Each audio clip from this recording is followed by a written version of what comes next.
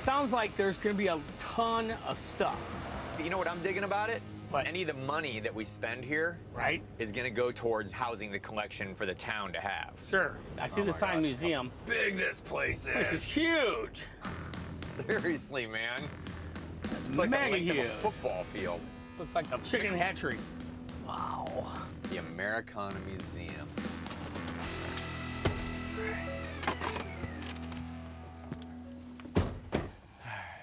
Must be inside. This place is enormous, man. It's huge. Hello.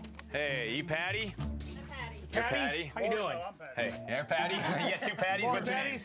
What's your name? Patty. Morris White. Morris. Hey, Wow. Morris, nice to meet you. All right, first thing I notice is this place is huge. It's huge, huge. This is crazy. I don't think my grandfather's initial intention was to create a museum.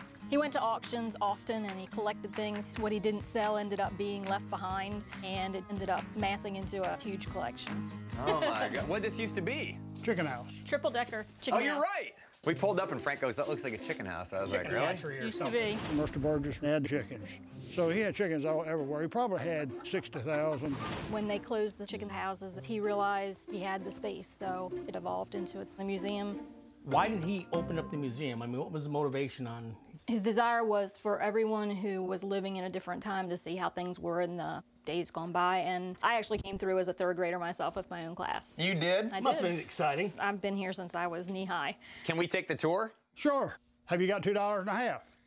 Frank will pay you. I'll pay you the $5. It's got chip in. Come on, let's go. It's like a day-to-day treasure hunt. I'm out there looking for rusty gold. I'm looking for the unusual and impossible. It's back roads, it's dumpster diving, it's flea markets, it's people's homes.